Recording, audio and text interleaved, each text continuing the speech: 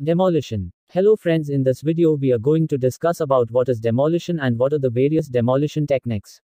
So before starting video, please subscribe us.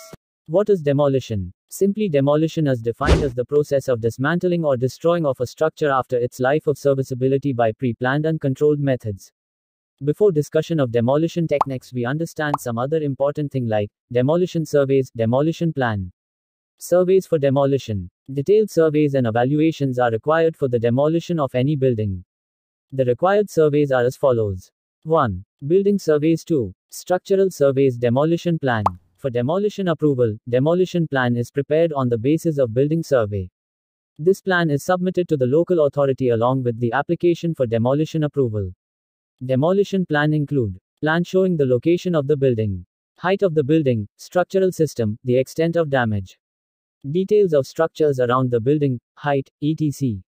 Layout plan, the proposed method of demolition, shopping and safety measures of surrounding buildings, safety measures, sequence of various steps of demolition work, plan for handling and disposal of debris, arrangements for site supervision, etc.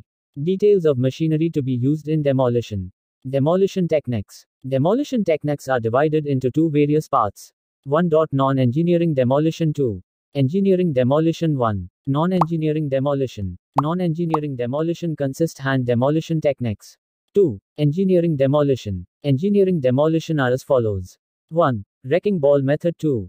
Pusher arm techniques. 3. Thermic lance techniques. 4. Concrete soaring method. 5. Deliberate collapse method. 6. Pressure jetting method. 7. Bursting. 8. Implosion technique. We not explain all methods in details. If you interested for more details, please visit our website civilengineeringweb.com.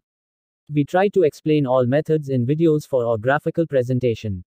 1. Hand demolition. Hand demolition is also known as manual demolition. This method of demolition is especially useful for breaking small structures in densely populated areas. 2. Wrecking ball method. In this method, the weight of steel ball lies between 0.5 to 2 tons as hung from a crawler-mounted crane. The impact of these steel balls breaks the concrete. 3. Pusher arm techniques.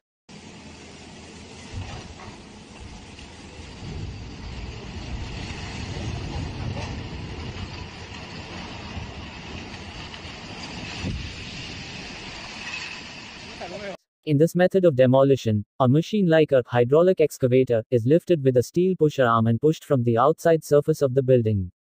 4. Thermic lance techniques. In this method of demolition, concrete and reinforcement steel are broken by melting at high temperature. In this way, a temperature of 2000 to 4000 degrees Celsius is produced. Now I am going to explain implosion technique of demolition. The other method not more important and not widely used, that's why I am going to explain implosion technique. Implosion technique. Implosion means an event where an external pressure is greater than the internal pressure when an object falls inwards. Example, if air is pumped out of the glass tube, the tube will rupture.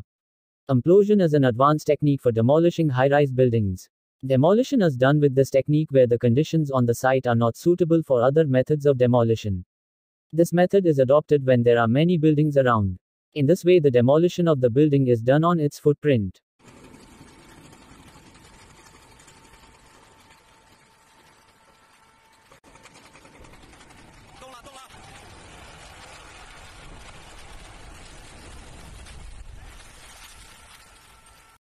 The basic idea of implosion technology is quite simple, in which if the support of the building is removed from a certain point in front, the upper part of the building falls on the lower part.